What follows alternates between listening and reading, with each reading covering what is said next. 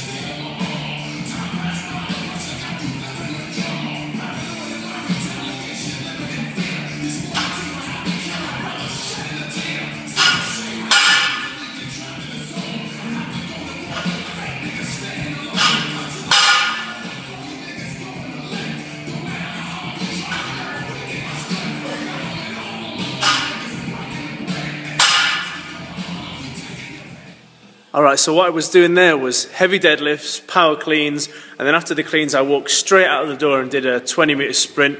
I didn't get a video of that bit though. But what I'm doing is strength, then strength speed, also known as power, and then speed strength, again that's speed, all in one big set, 4 or 5 minutes rest, and then do it again.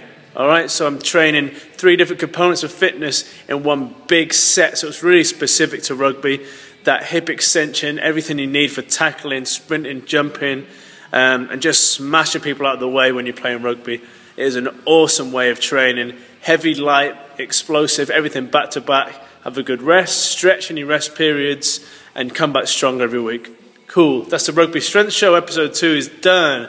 Get faster, stronger, and be unbreakable. Or go rawstrength.co.uk or email me at rawstrengthgym@gmail.com. And just ask me a question. I can help you out and build a big group of strong rugby players on this program. Okay, cool. See you later.